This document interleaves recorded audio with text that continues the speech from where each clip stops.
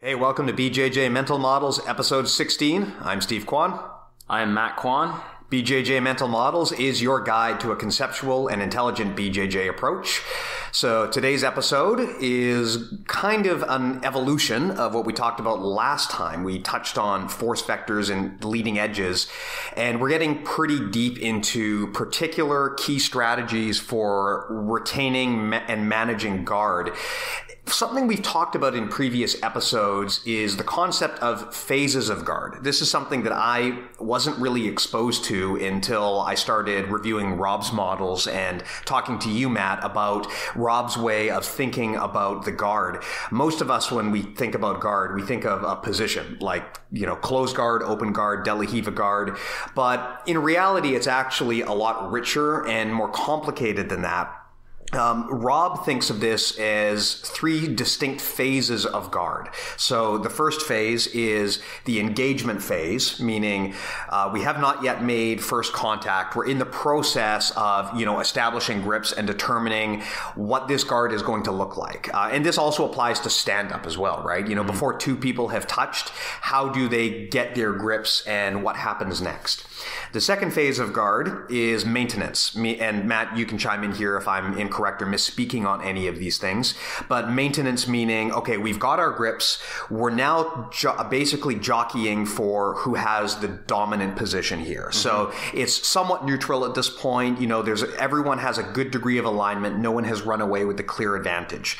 Retention is where you are in the process now of getting past. You've been past. Yeah. Usually this means your opponent has gotten past your legs, which in most guards and situations are going to be your first line of defense. So now you're in a scramble to get your guard back before they settle into a more dominant position like side control or start advancing to the mount. Mm-hmm. So these three distinct phases have different strategies along the way. And this is a very important thing to understand. And most people that I have rolled with and instructed with don't actually teach this. So this is a big hole in the knowledge base that most practitioners play under. We think of guard as kind of a single thing, and maybe there's a few different variants of it, but really we need to teach each of these phases independently. So for the next three episodes, our hope is to cover each of these different phases separately. Today's focus, we're going to talk explicitly about engagement. Matt, anything you want to chime in there with? Yeah, so we are discussing these phases of guard as though they specifically pertain to just playing guard in jiu-jitsu. But like you said, these phases of quote guard apply to pretty much all combat sports. When we talk about stand-up, things like judo, wrestling, sometimes to the untrained eye, these sports can appear boring and kind of, it looks like each opponent is stalling each other out. But that's because they're very careful about how they enter. And once they know that once their opponent gets a dominant grip on their wrist or on their gi in a certain way, now they can take that fight where they want it. So they constantly are hand fighting. Lots of hand fighting is going on.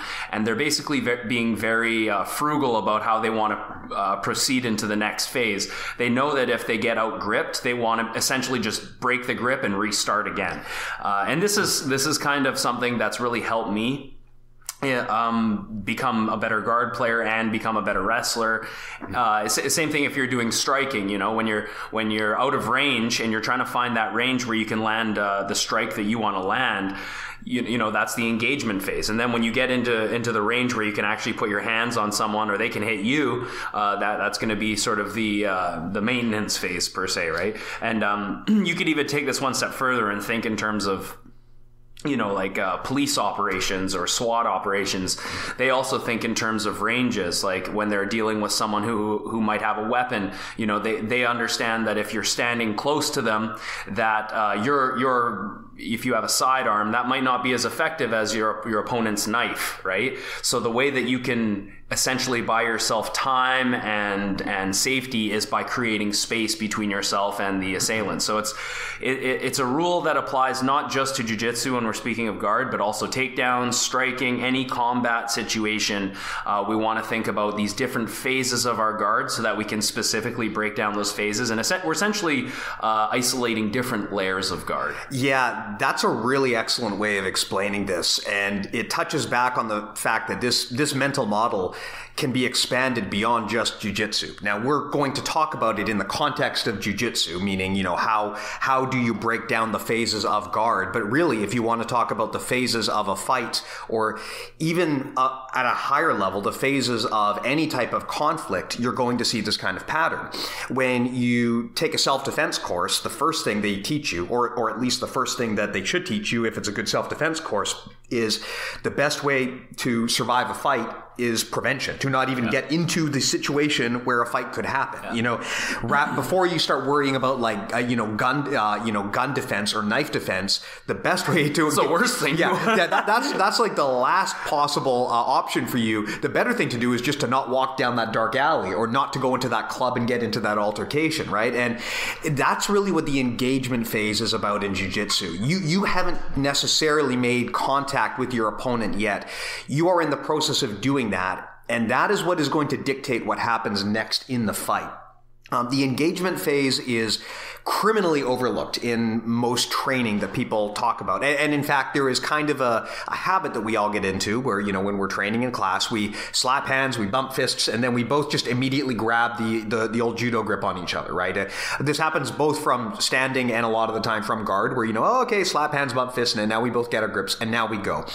That's a massive, massive mistake, because by doing that, you're denying yourself the opportunity to train what is actually probably the most important phase of guard. Yeah, you would never want to set yourself at a disadvantage when you're in competition, or if you're trying to complete a project as a student or in the business world. You always want to set everything in your favor. You want to be prepared.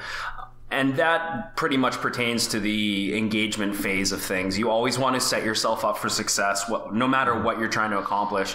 And if you're just going in with, no concept of gripping, or just going to start in someone's half guard and then we're going to begin, or start in someone's guard, you might get good rolls, but at the same time, you're not really, especially if you're a competitor, you're essentially doing this wrong. And if you are just a recreational practitioner, you're also ignoring a huge part, which is the hand fighting. So that's going to be up to your instructor to fully understand that there are layers of guard, and then they need to be able to pass that information on to you and to set exercises in class that isolate that one range battle of hand fighting, so that you can develop an understanding of trying to win the grip fighting and managing the distance. Yeah, this is something that my instructor used to do to me that I used to hate, where we'd be rolling and I'd be on the bottom and we'd slap hands and he would immediately just pass my guard. Like, wouldn't do, I'd be sitting there wanting to get my grips and doing like the friendly, okay, let's both get our grips, and he just slap hands and just pass me. And it's annoying, but after a while I realized, well, he's teaching me a lesson here. It's that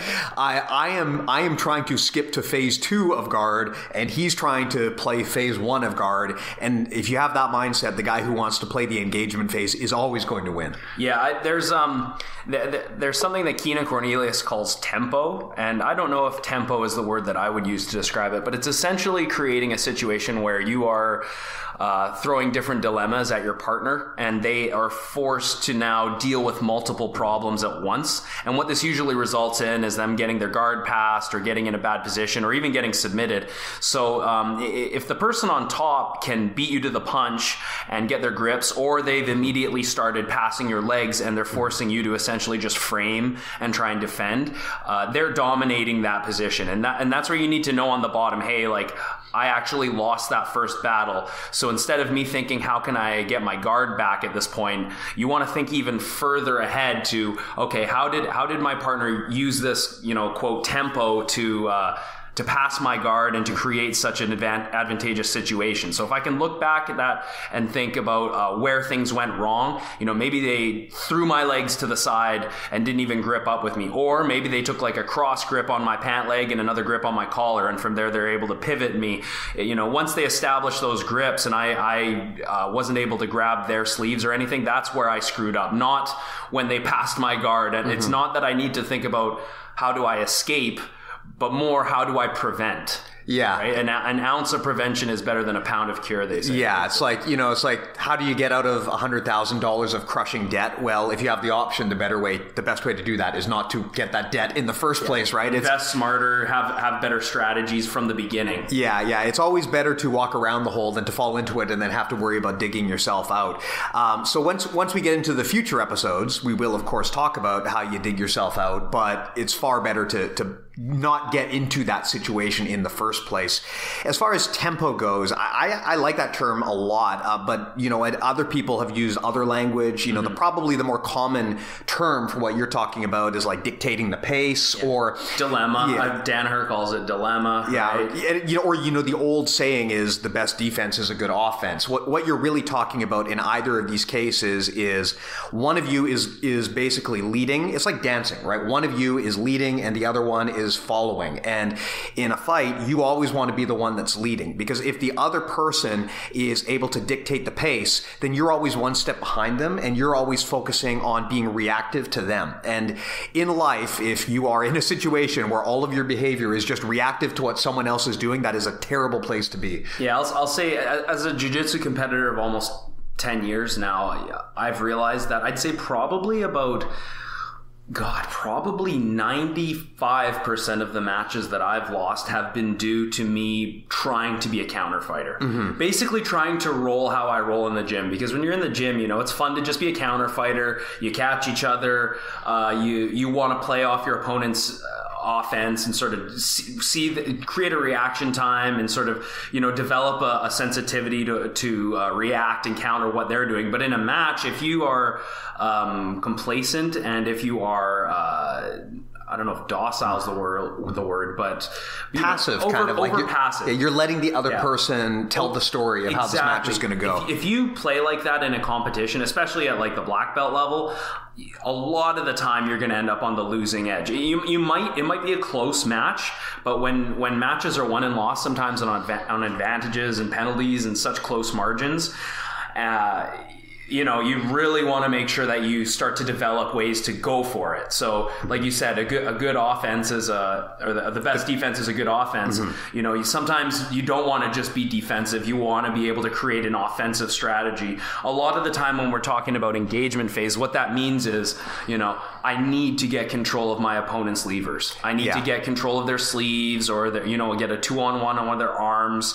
I need to create control on one of their levers so that I can start manipulating them. Otherwise, they're going to start controlling your levers or your head, and they're going to create a situation where they're all of a sudden creating dilemmas for you. They're passing your guard, and things go really south when all you can do is frame and try and regard. You're not winning that match. Yeah, you've already put yourself in a massive disadvantage, and now you're trying to dig yourself out of that hole when you would have been better off just not getting there in the first place. This ties into something, a mental model that I think we've talked about before, which is training with purpose. You always want to consciously go into a situation knowing what your strategy and your mindset are going to be, because when you're training in class, that mindset can be very different from when you're actually in a fight, right? When I am training in class, especially when I'm training with more junior people, which is 90% of the time that is the case, right? I'm not going in there trying to crush people with my A game, right? I'm usually intentionally trying to eliminate moves that I think that I'm comfortable with and focus on things that I'm not, or maybe I will pull guard even though I don't necessarily want to, simply because I want to work from the bottom, because I always want to. I'm more of a defensive player in a lot of ways. But if you walk into an actual fight or competition with that mindset, you're basically ceding an opportunity to win. You have to, and it's okay to have different mindsets for different situations, but you need to consciously think about what is the mindset I've got to have right now and make sure that you're equipped to utilize that mindset, right? You don't want to go into a competition and be like, oh, I'm just going to kind of wander into this and subconsciously just pull guard or just sit down because that's what I've done the last 1,000 times I've trained, right? Yeah, and it takes, like, if you are thinking about competition, or maybe you're an active competitor who's struggling and you're trying to find out how you can improve your competition game, I mean, you really gotta be self-critical, and you gotta say to yourself, am I thinking about what I'm going to do? Is my game willing to adapt mid-match, which is something that God knows I've struggled with it. I've lost a lot of matches because I wasn't able to adapt partway through the match and decide, okay, my guard isn't working against this guy. He's, the clock's running down. I've got to get up. Maybe I should just stand up. Maybe I should try something else, right? And that takes confidence, and it takes commitment, and it takes conditioning, right? So these are things that are difficult to do mid-match another thing about training with purpose is it's very difficult, and it takes a lot of practice and mental strength to not be worried about what your opponent's going to do to you, right? Yeah. To know what you want to do and to implement your game plan, and not being passive and because that can happen. That can cause you to freeze up mid-match if you're thinking, oh my God, what if he passes my guard and then I'm going to be down. If you start going down those rabbit holes, it's not a good way to keep clarity in your mindset, and it's not really a healthy competition way to look at your game plan. So definitely just remember that passivity is going to cost you a lot of losses compared to being what's the word I'm looking for? Being being confident with yourself. Assertive really is the way that. That's a good way to put it. The way that when I was a kid, I was always told, there's 3 types of emotional strategies you can have. You can be passive, aggressive, or assertive, and assertive is usually best, right? That's the way it was always explained to me, and I think that's kind of the case in a lot of these situations, right? You want to be the dominant one. You don't. Now that doesn't mean you're totally out of control with aggression and you're just freaking out. But it means that, you are in control and you're dictating the pace and you're making things happen the way you want them to. I like the example you provided about, having some degree of self-awareness and mindfulness and being able to take a step back and think and realize, okay, the strategy I'm using right now is not working for me and I've got to pivot on the fly. Because I think a mistake a lot of people make is they kind of get tunnel vision when things aren't going their way and they start trying to just force the thing that they normally do. Whereas it takes a degree of mindfulness to be able to, take a step out of your own head and realize, okay, what I'm doing isn't working. How can I pivot right now? Yeah, a few weeks ago, I fought a guy named Keith Kirkorian from 10th Planet at a Washington submission series.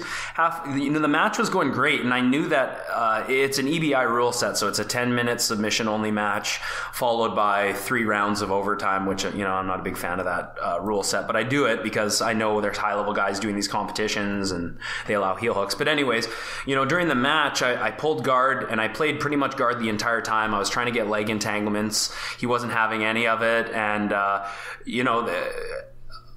didn't have that foresight during the match to stand up and to try and make him pull guard and try and pass his guard. Instead, I just kept going for my entanglements from the bottom. And I mean, if it was a roll in the gym, I would have been very pleased with how I did with him. It was super even. The match is on my YouTube channel. You can watch it there. But I realized, like, with a few minutes left, I'm like, okay, he's quite happy for this match to go to overtime. Overtime is where these guys flourish. So, and I'm realizing by that point, I'm like, oh shit, like maybe I should have stood up there. And then it did go to overtime, and my overtime game fell apart. He had a stronger overtime game, and I lost. I lost due to over passivity and not being able to change my mindset mid-match, because it is difficult when someone is coming at you, attacking you, and it takes a lot of mindfulness to be able to change your game plan. And it also takes some good coaching to remind you along the way, right? We do get tunnel vision in our matches sometimes, and a lot of in this case, it was my detriment for sure. Yeah, you know, what you're talking about there, kind of the option to stand up or sit down, this is something that people very easily forget in the moment, but it can be a real game changer for you. You know, that is almost, unless your opponent is actually physically pinning you, it is always an option to switch levels. And sometimes, you know, especially if you're the guy on the bottom, you get overly focused on, I'm going to get the sweep, and it's just not happening. And again, if you've got some mindfulness, you can kind of just get up and switch the angle. This can actually be very important for the engagement phase, because while you're trying to, you know, establish, basically, you know, you probably don't have your grips yet when you're talking about the engagement phase. You can kind of head fake your opponent by going up or down in ways that they don't expect. And sometimes that can be a lot less obvious to them than you just walking in and trying to establish your grips. I mean, I do this kind of stuff a lot where if I think that my opponent thinks I want to stand with them, I'll just sit down. Or if I'm on the bottom and we're trying to establish grips, suddenly I'll just get up. And that kind of unpredictability can really put you in the driver's seat when it comes to defining the engagement phase and how that goes. Mm-hmm. And in jiu-jitsu, we tend to think of it as a defensive martial art. So the guard is a huge aspect of jiu-jitsu. So it's really easy to just want to play off your back, right? Mm-hmm. But definitely under a rule set where points really mean nothing, and there's an overtime situation as opposed to IBJJF where it's just going to be, you know, the ref's going to call who won the fight based on positioning in case of no submission. Then, you know, it's easy to sometimes not have the right game plan, mm-hmm. and to be over passive and to play guard possibly a bit too much. So yeah. That's up to me as a competitor to make adjustments for next time, right?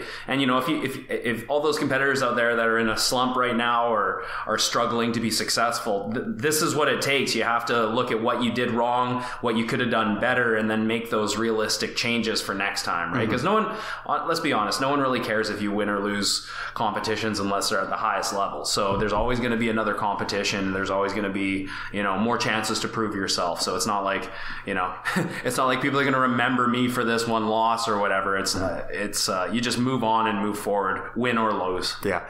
Very, very rarely. I mean, unless it's like a Keith Hackney, Joe Sun situation, very rarely are people going to remember you for the way that you lost. Is that the low blows? Yeah, that's where I think Keith Hackney just got side control and just repeatedly punched him in the junk enough times that he tapped out. That I've never seen a tap out by groin strikes before, and we probably never will again. If I'm not mistaken, Joe Sun got into some legal issues. I believe wasn't it like a child? I think he's in jail for gang rape. Something like that. Didn't he also play Random Task? He was Random Task in the Austin Power. Work. Yeah, that well, compared to his UFC career, that was definitely his finest work. Random Task. Yeah. And anyway, so back on the topic of engagement, when you're talking about the engagement phase, normally you're talking about effectively like controlling the distance, and you're talking about grip fighting. That's most of what the engagement phase comes down to. Now, standing or seated. Yeah, standing or seated. And a lot of the time it will be stand up, because if, you know, when you're talking engagement, when no one is making contact,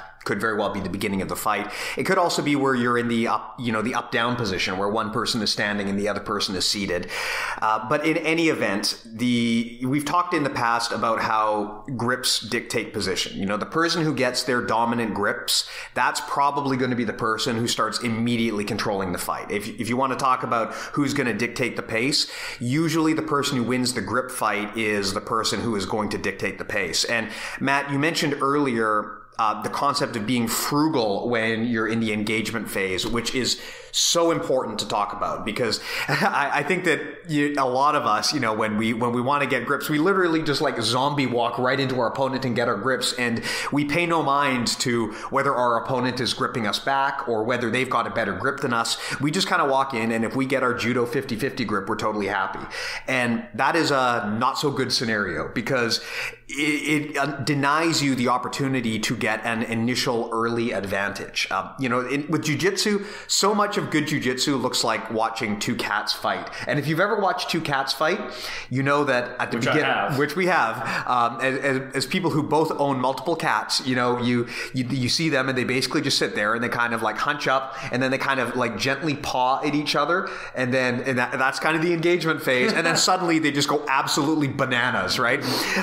That's kind of what it looks like when you see two black belts fight too, right? At the beginning, there's just a lot of like gentle pawing at each other because no one wants to just run in and possibly give up a grip to the opponent. But then as soon as one person thinks they've got the dominant grip, then it's on, right? Yeah. And that's the mentality you want to have. You just don't want to wander in and be like, I got it, I'm going to just get this collar grip, because then your opponent's going to do the same thing and you've lost the opportunity to take the lead. You want to make sure that you get the grip you want and your opponent does not get the grip that they want. Yeah, perfectly put. And that's why, like we were discussing judo, like a lot of the time I wasn't even thinking about my grips when I was first practicing my stand-up, and then I actually started training with some really good judokas, and I realized like, okay, if I get out-gripped here, I'm going for a ride pretty much instantly, right? And that's why when you watch Olympic judo, it can look almost boring to some people. Until the bomb goes off. And then all of a sudden a giant bomb goes off and someone goes flying for a pawn, and that's, what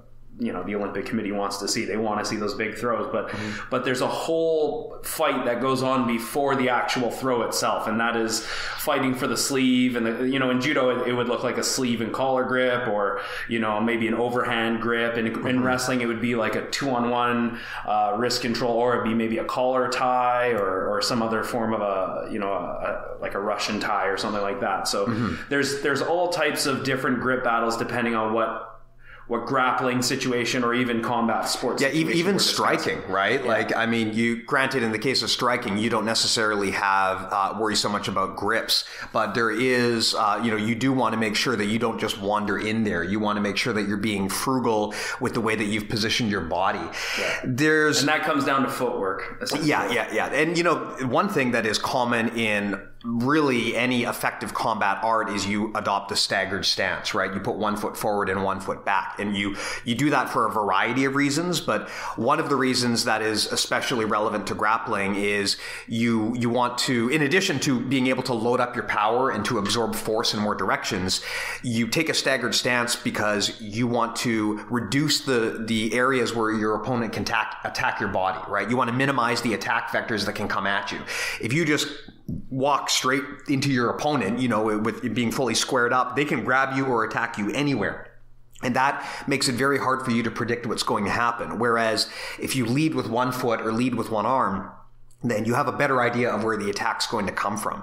Something that I like to do when I'm standing up is I try to, or even actually to some extent when I'm sitting down, I try to be very mindful of which parts of my body I'm exposing to, towards my opponent. Like I will, something that I do a lot when I'm standing up actually is I'll use one hand, I'll lead with one hand and try and get a grip, but I'll actually use my other hand to grab my own collar and pull it tight. Yeah. So that, the reason I do that is because that way my opponent can't grab my collar, and there's one arm coming at them and they have to deal with that. So I'm kind of dictating the terms there. Now, you're saying, I'm giving you this one arm to try and grab. Yeah. And that is your only option. Yeah, and basically as soon as you do, I'm going to try and regrip you. Exactly, yeah. So you're kind of walking in on your terms. That's not the only way to do things, but the important thing is you don't just want to like zombie walk into your opponent and get that 50-50 grip. Yeah. You want to make sure that you are, you're keeping your, and again, this ties back to coiling your limbs. You don't want to just like reach out and try to grab your opponent, because then they might be able to... It's a broken structure. Yeah, you're breaking your structure. You're giving them control of your arm. They might arm drag you. They might get the dominant grip.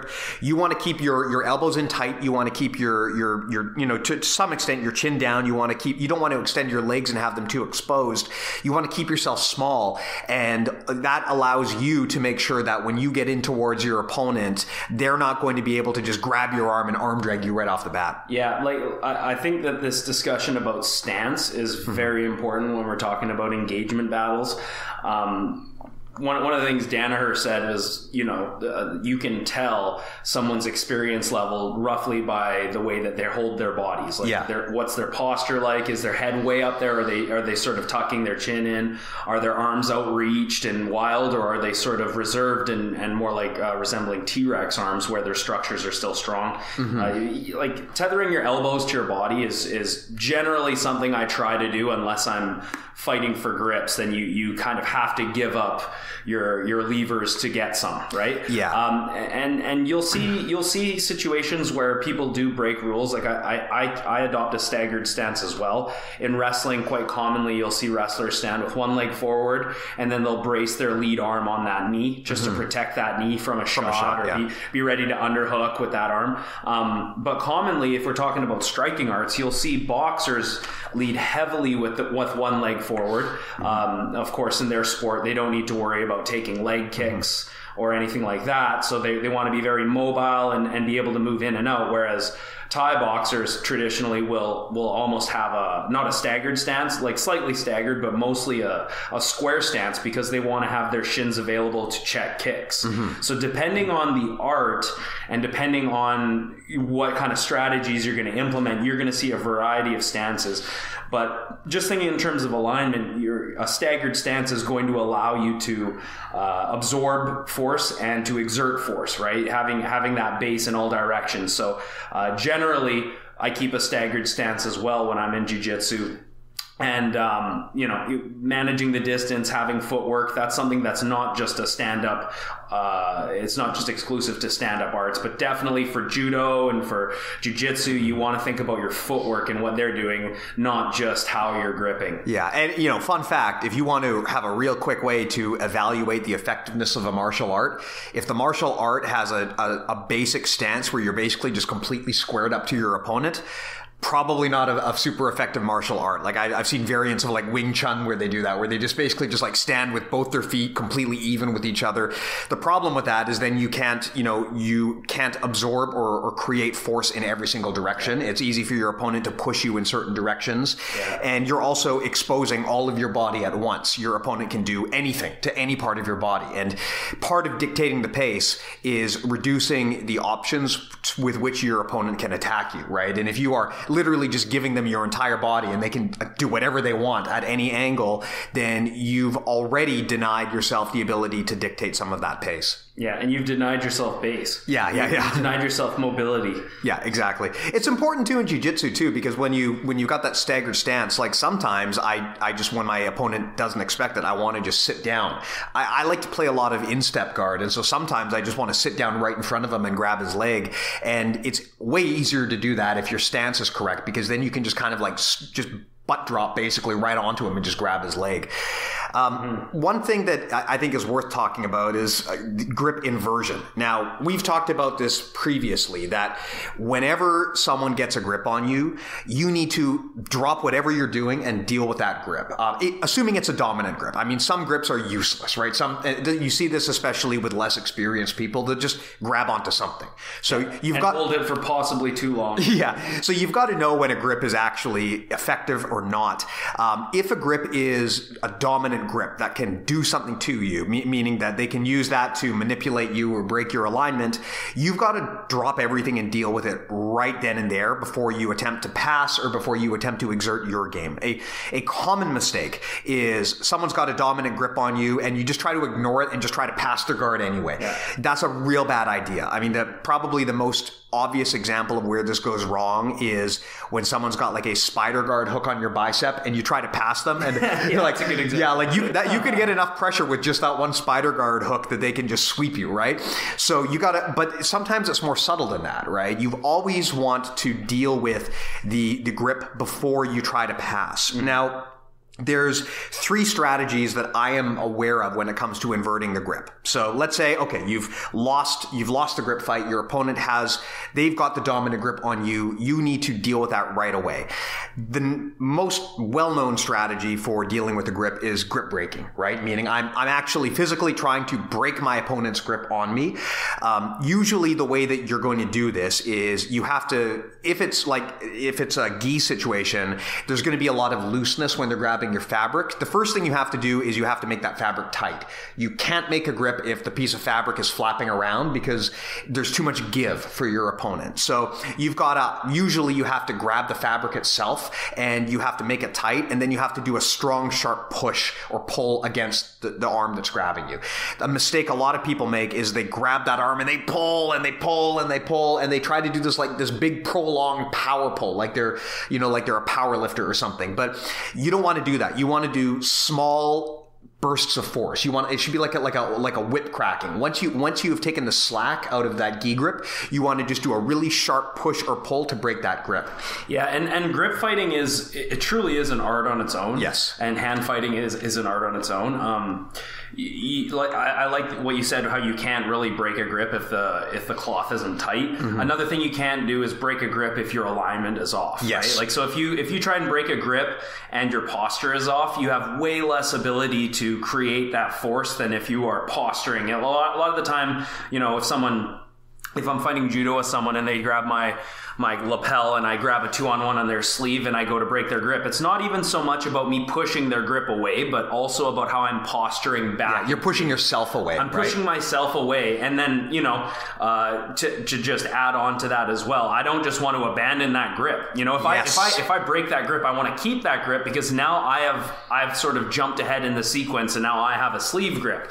So essentially, when we're grip breaking, we want to also collect grips and maintain those grips after we break them, not just forget about them, because if you let go of that sleeve, you've basically given them the ability to now regrip you. Yeah. So you almost want to put them in check by taking control of that lever so they don't have control of it. Yeah, I would say that is the number one mistake that people make with grip breaking, which is they break the grip and then they just let their opponent get the same grip right again, right? And that you don't want to do. A grip break is only truly effective if you break the grip and then you manipulate the situation so that your opponent cannot just regrip you. Usually this comes down to you grab their hand and you push it at such an angle that they just can't get the grip back. If you're just breaking the grip and then allowing your opponent to just regrip you, all you're doing is burning effort and wasting time, and that's not going to work in your favor. Now, my personal feeling, and I know a lot of people who agree with this, is that grip breaking is not the be-all, end-all. It has significant limitations. One problem with grip breaking is there is a physical factor involved. Some people just have gorilla hands, and especially if you're going up a weight class, sometimes you're just not realistically going to be able to break that grip. The other problem with grip breaking is grip breaking, to generate that kind of force, usually if you're focusing on breaking the grip, you're probably exposing something else in the process. A lot of the time, if you're trying to break the grip, you're so focused on breaking the grip that you're exposing a leg or your other arm. And so you're focused on grip breaking, and meanwhile, your opponent is busy arm dragging you or taking you down or something. So grip breaking is not the be-all, end-all. The other strategies that I use when it comes to inverting control of grips, the second one is actual grip control inversion. So by this, I mean rather than trying to break the grip, I try to swim on the inside or invert the situation so that now the grip works in my favor and not in my opponent's. There is my business partner Mike Lee. He has a seoinage that he likes to. Classically, seoinage is from the sleeve and collar grip, mm-hmm. or a double sleeve grip.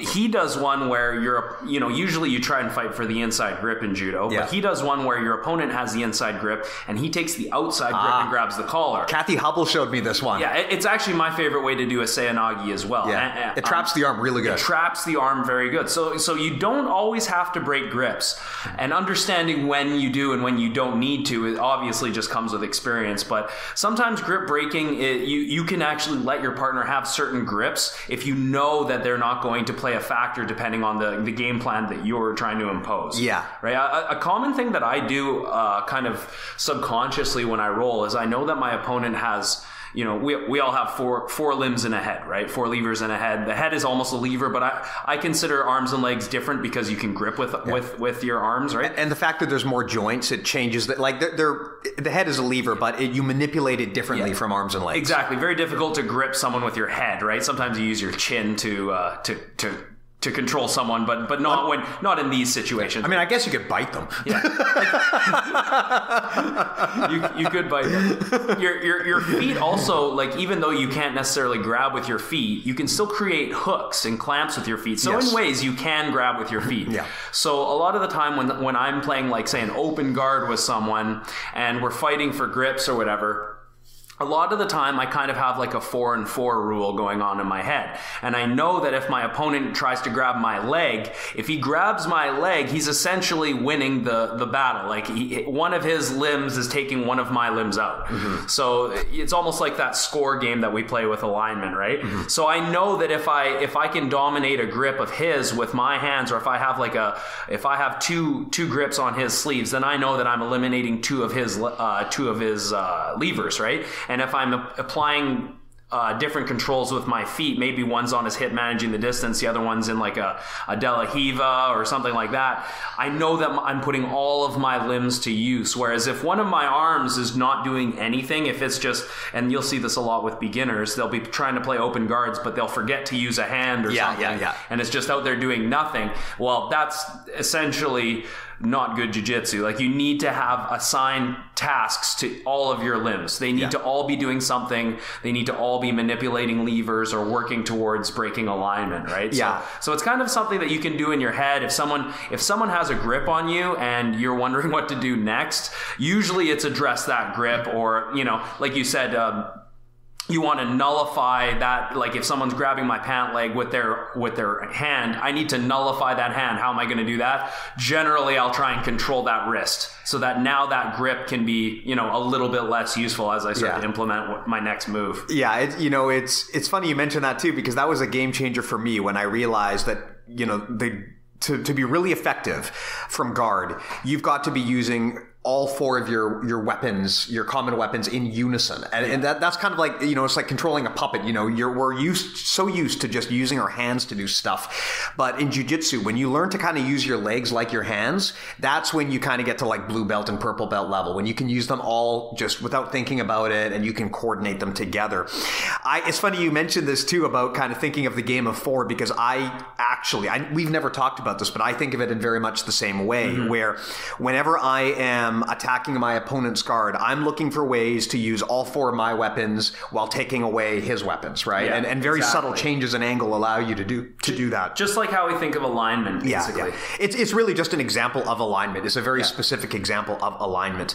So when it comes to how you invert control of that grip, like some ways that I like to do it are, if my opponent has like a grip on my sleeve, easiest way to do this is you just circle your hand onto the inside and you grip back, and usually if you have your grip on the inside, you've got a bit more push-pull with them. The Seonagi example that you provided is a great one as well, because if you go over the person's arm from the outside, it results in a nasty arm trap that makes it harder to escape. Another thing too that I find is if I am on my butt and my opponent is standing up, they're always going to try to grab your feet. If you're playing gi and they're grabbing like your pant fabric, often the easiest way to invert control of that grip is you just circle your leg around and you put your foot on their bicep and you kind of clamp down with it. And now that grip as long as they continue to grab there, you're actually the one in control. Yeah, and eventually carrying all your weight. Yeah, and eventually they're going to have to let go of that. So that strategy of inverting control of the grip, I find to be more effective than breaking the grip.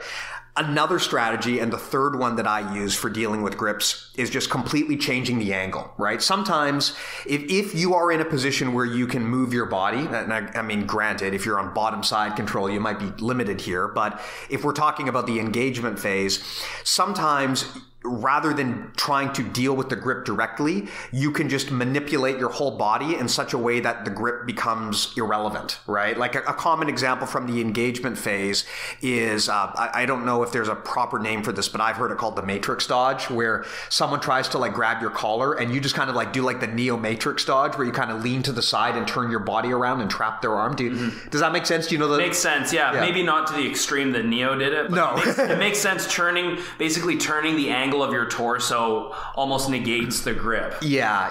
I think essentially what you're doing is creating distance, are you not, by doing that? You're changing the angle so that if your opponent chooses and they persist on keeping that grip, because you've turned to the side and leaned back a bit, you are now in a dominant angle because you're still looking at them, but they are now looking away from you as long as they choose to hold that grip. The only way for them to get out of that is to let go of that grip. Yeah, there's some interesting stuff that I've been playing with lately, and a lot of it has been inspired by Mikey Musumeci, who's like a really high level world champion black belt. He trains with Kai Otera.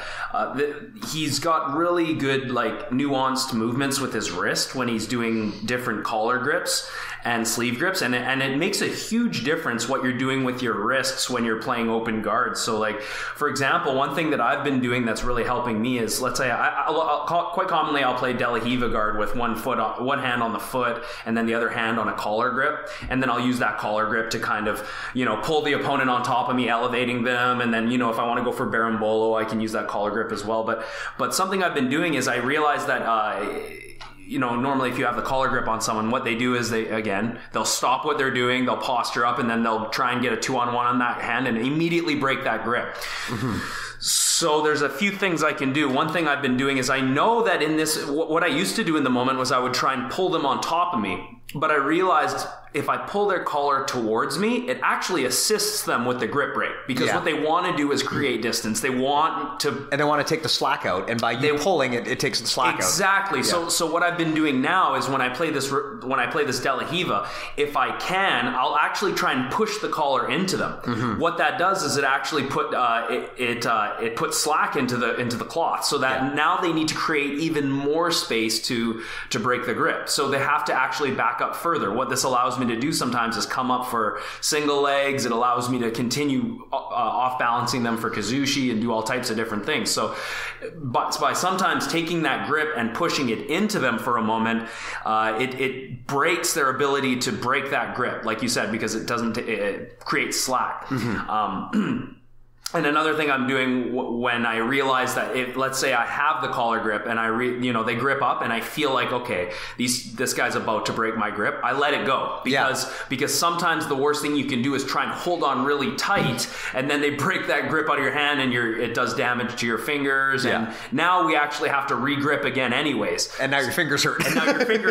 So it'd be a smarter way to approach the sequence, where if you have a grip, that you can discard that grip and immediately regrip something else before your opponent takes control of your arm. This is actually like a paradigm shift that people need to realize when we're talking about the engagement phase. Unlike the other phases of guard, in the engagement phase, you should have basically unrestricted movement, because by definition, you haven't engaged yet, right? So you can't necessarily always do this from the other phases, but in engagement, it is always an option to bail out or to sit down or to stand up. So if things aren't going your way with the engagement phase, you can always just break, take a step back, and then retry. That can also be unbelievably frustrating for your opponent, all right? Like, especially if they have a game they want to play and they're about to get their grip, and you just you break or you invert and you just back off and then you re-engage. I have actually found that now granted, I am a filthy casual. I do not compete, but I have found with a lot of people, I don't even need to take them down, because if I do that stand up, they will eventually get so frustrated they'll just sit down and be like, okay, fine, I'm going to go to my comfort zone. I'm going to go to my happy place here. Yeah. And so sometimes if you can demonstrate to a person that your domination of the engagement phase is so strong that they have no chance of actually taking you down, they'll just see the position on their own and just sit down. Yeah, unless you're going with like a high level wrestler who's just like, okay, let's mix it up. Yeah, in which case maybe you should sit down. I've been dealing with some different knee injuries lately, and it's an ongoing struggle for a lot of competitors and a lot of practitioners. But what I've had to do is sort of limit my sparring time. But I've kind of said, okay, well, I kind of refuse to just stay stagnant. I want to continue to grow. So what I've been doing is in class, gi and no gi, we've been just sitting basically cross-legged from each other and grip fighting as a warm-up for the first 20 minutes. Mm-hmm. And literally just fighting for 2-on-1s, fighting for sleeve and collar. And if you can hold that position for 3 seconds, then you basically win the hand fighting exercise. So it's a really great way, if you're an instructor and you're listening to this, to just do it for like a week, or do it over the course of a month, maybe a few times a week with your students. It really sets the idea that we need to win grip fights, and it's very it's not a stressful exercise, because it's actually a lot of fun. It's easy on the body. Easy on the body. It's a lot of fun, and if you have lower body injuries, it's a great way to continue your progression, because you can never get enough grip fighting, right?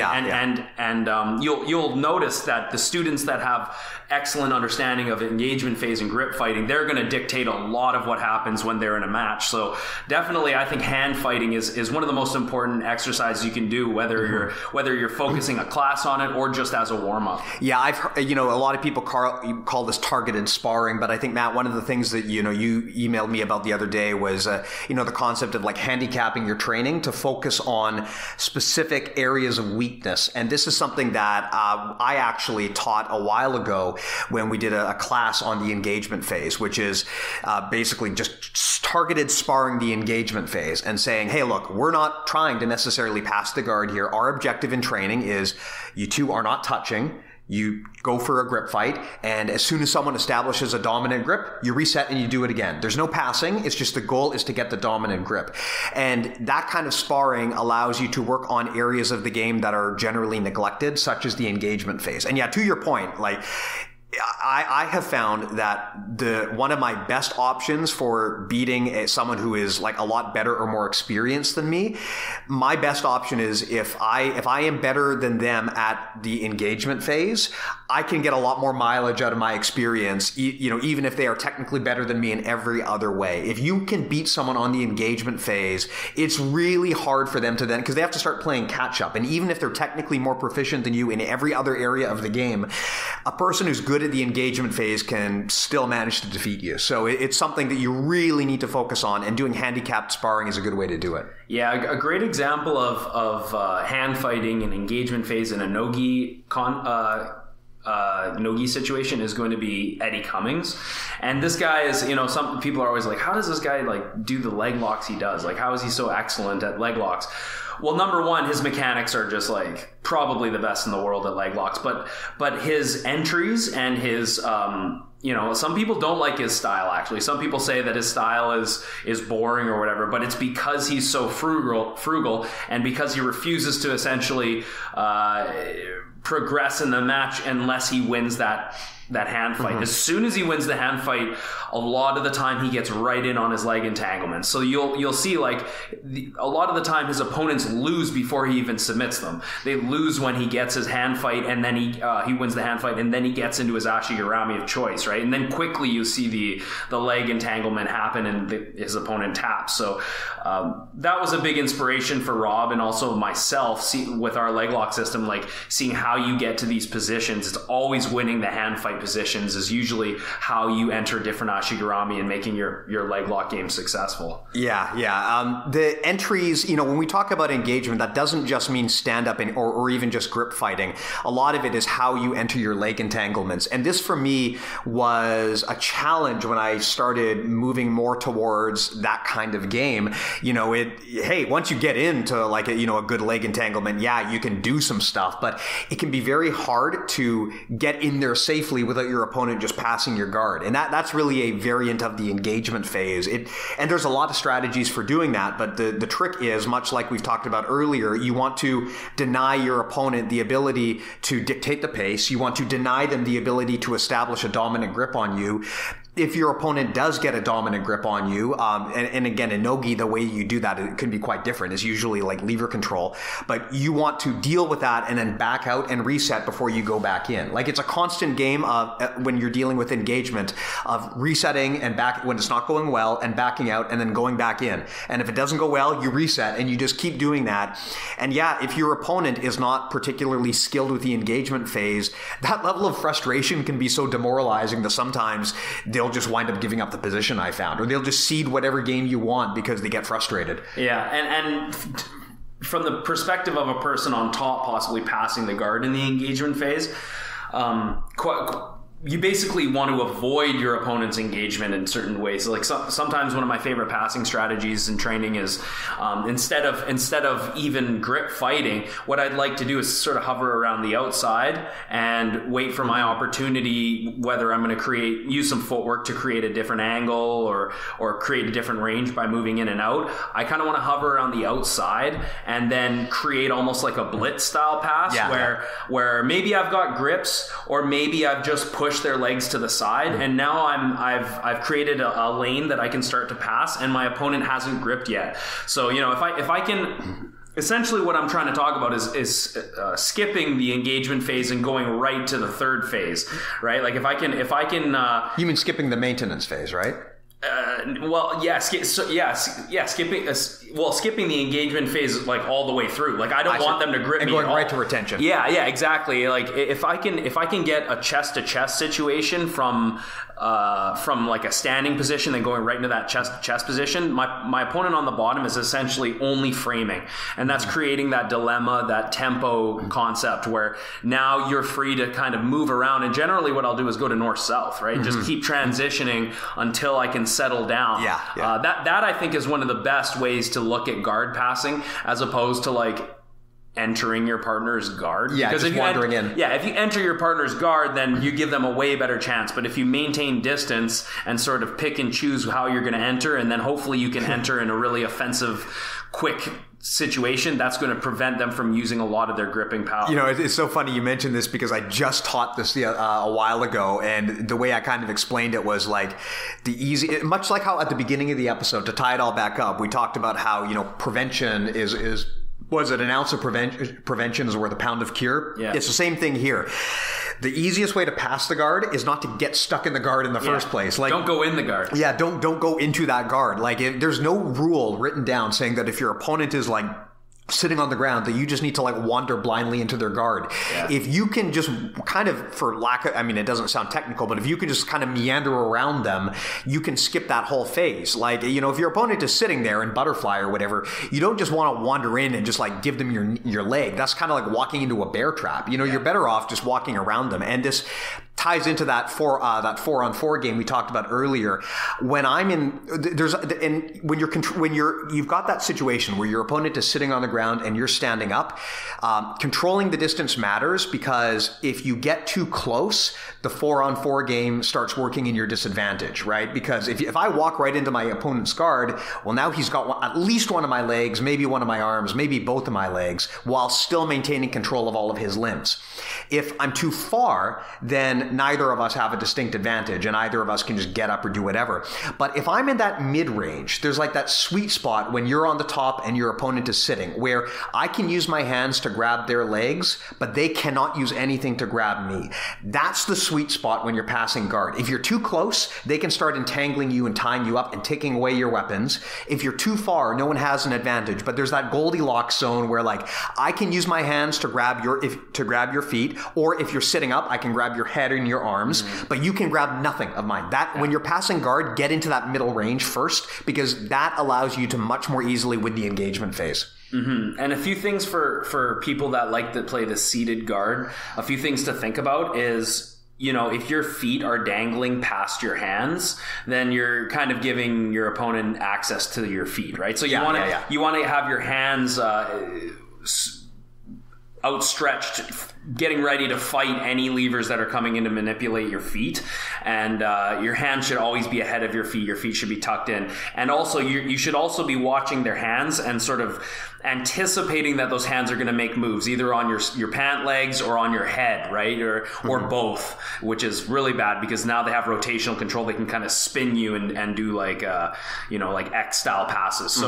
So you really need to make sure that you're monitoring their wrists and getting ready to grab a 2-on-1 on that wrist, or at least a grip on that wrist, so that they can't spin you, they can't pull your head down and posture up, break your posture and enter, and they definitely can't, one of the worst cases would be if they grab the ends of your legs and start like a stack pass situation. That's somewhere you don't want to be too. So if you're on the bottom, a lot of the time I just sort of imagine that I'm like a fighter pilot, like, and the wrists are basically the bogeys, and I'm trying to pick them out of midair, right? I really like that analogy. And it works because I'm focused in on just their hands, right? I know that he can't really grab me with his feet.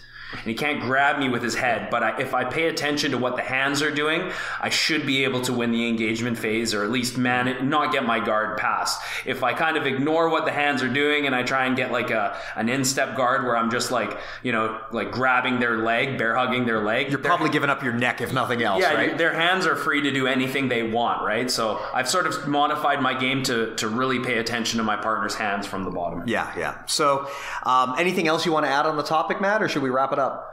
Just reiterate that, if you are an instructor out there, just take some time and really talk about the importance and the necessity of hand fighting with your students, and definitely implement some grip fighting strategies if you're not, because otherwise, if you're not, you're really denying them and you're denying yourself a big area of growth. I think this is one of my biggest when people tell me like, oh, this guy's really good, or he's a really quick passer, he passes my guard quick, or this guy's really big, right? How do I deal with this bigger guy? How do I deal with this faster guy? How do I deal with the stronger guy? My answer is almost always win the grip fight. Mm-hmm. So if you can implement a strong grip fighting game, and you understand how to just keep managing the distance and making space and forcing your opponent to enter on your terms, like that's going to solve so many problems for people that constantly are getting their guard passed. Generally, if you're getting your guard passed, it's because you're losing this phase of guard. So emphasis on this phase of guard, and next time we're going to talk about how you can maintain your guard.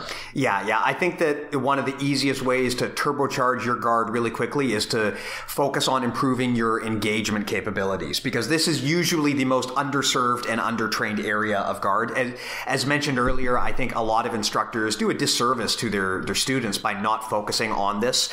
I do suggest that everyone spend some time specifically targeting and training this phase of guard, basically the first contact phase, because it so much dictates what's going to happen later on, right? Whoever wins the engagement phase really does get to dictate the pace, and that's going to affect almost everything else that happens from then on out. Yeah, and if you plan on ever having a successful open guard, like a spider guard or whatever, any variation of spider guard or De La Hiva, you have to understand engagement phase battles. You can't, those are like grip-based guards, right? So you can't really utilize those guards without understanding how to get there effectively. You'll never get to a strong De La Hiva guard where you can now off-balance your opponent if you don't know how to get there effectively, right? We don't want to wait for them to engage our guard. We want to make sure that our guard is imposing our game on them. Yeah. So just to quickly recap what we talked about today, there are 3 phases of guard. The first phase is engagement, meaning you're making first contact with your opponent, usually a grip fight. Second phase is maintenance, meaning you're in the guard or you have guard, and you and your opponent are jockeying for position and to break the other person's alignment and to begin passing.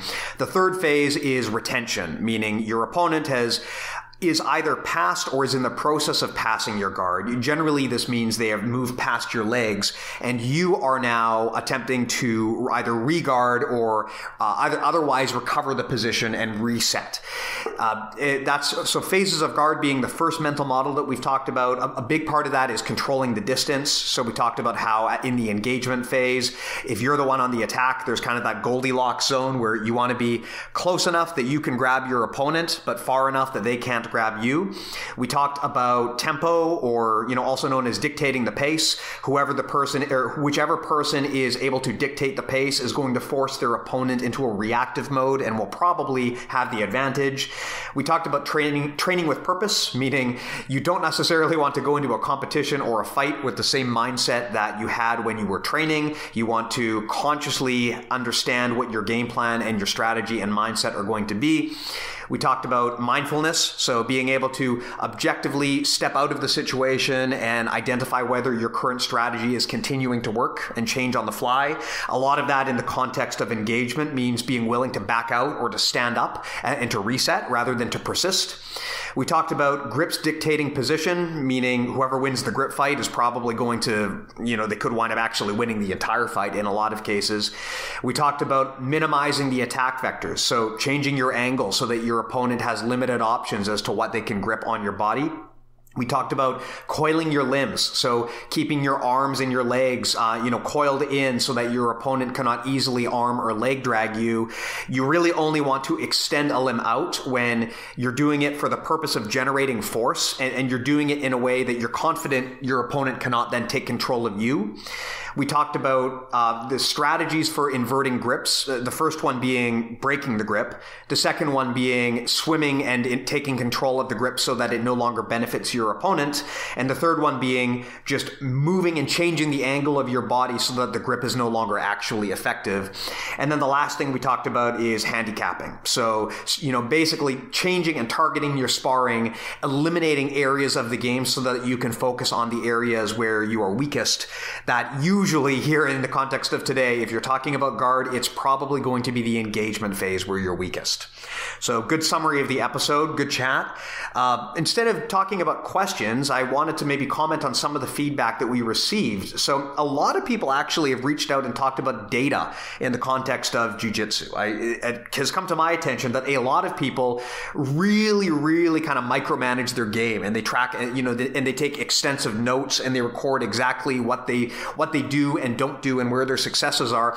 I actually had several people reach out to me and send me like these detailed Excel spreadsheets of like all of the moves that they've done, which is on one hand, psychopathic. Yeah, on the one hand, it's like very, very like just an insane level of detail, but on the other hand, if it works for you, then it works for you. I mean, people learn in different ways. I tend to be on the type of person that likes to record and document everything, but even I don't go to that level of... That's impressive. Yeah, it's impressive more than anything else. I would say that if you're interested in that kind of data-driven jiu-jitsu approach, there are places that are starting to do this and pull this data. One that I've become aware of, there is a site called High Percentage Martial Arts, and they basically do like data breakdowns of different strategies that do or don't work in competition. I think there are other sites that do that as well. So if you are interested in kind of the big data approach to jiu-jitsu, you might want to Google it, because there are some people now who are actually starting to like compile competition stats to talk about what does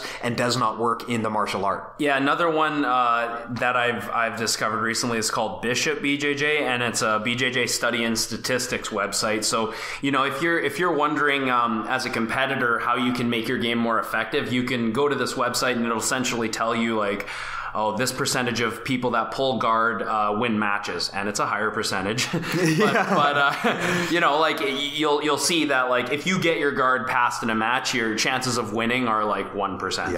So really important statistics that can help you become a better competitor, and just a way that you can design an effective framework for your game, right? And make it a fact statistic based strategy so that you can get the edge in competition. I mean, statistics are not the be all and end all, but they're important to know, because Matt, like you said, I mean, if you're telling me that like 99% of people who get their guard passed go on to lose, I mean, on one hand, that's not entirely surprising. Not at all. But on the other hand, it totally drives home the importance of what we covered today. Yeah. Why are they getting their guard passed?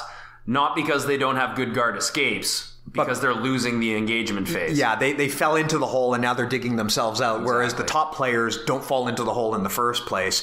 Yeah. That kind of data is very important to know. Now, do you need to go out of your way to record all of this data on yourself? I mean, not necessarily, but I do think that at the bare minimum, you should have some data on yourself. And probably the easiest way to do that is to get someone to record what you're doing and watch it back. Yeah. And that will really drive home probably it will show things to you about yourself that you didn't realize. At the bare minimum, that kind of feedback, recording your own training sessions is very useful. I can tell you as an example, this podcast is one of the first times that I have recorded and listened to myself talk. And man, I have learned a lot of things about the way that I speak that I didn't realize. There were a lot of things that I noticed, like I didn't realize I say that all the time, but in this podcast, I've said this exact same stupid phrase like 10 times. So that kind of feedback can be very powerful and helpful. And at the bare minimum, I mean, you don't need to track everything in an Excel sheet unless it's helping you. But at the bare minimum, I do suggest, number one, take some recordings of your training sessions or comp footage, of course. And number two, check out those websites that we talked about. So Bishop BJJ, and the other one that I found was High Percentage Martial Arts. They're good resources that give some, I mean, they're not really like, scientific level quality research as far as I can tell, but it's a good start, and it gives you an idea of what big data looks like when it comes to jiu-jitsu. Yep. And of course, just asking your training partners and your coaches, like things that you can do better, being receptive to the criticism, and also making notes is a great way to just document what you're doing right, what you could do better, and strategies for what you could do better. Yeah. And one thing we didn't talk about today, actually, Steve, was engagement phase victory leading to submission, which we didn't even talk about that. We're just talking about like in terms of passing the guard. But a great example I can think of would be like Edwin Najmi, who basically, as soon as he gets collar grips, will go for flying attacks, flying triangles, things like this. So definitely check out Edwin Najmi if you want to see someone who's an expert at the engagement phase, who instead of passing the guard just goes right to a submission and is very often victorious. Yeah, it's an option for sure. I mean, it's not for everybody, but there's risks. There's no denying that some people are exceptionally good at just like immediately going right into like a flying sub. Yep. Awesome. Well, great chat, Matt. Thank you so much for that. I hope that was helpful. Again, this is going to be the first of a 3-episode series. Next week, we're going to talk about guard maintenance. Take care, guys. Take care, guys. Thank you.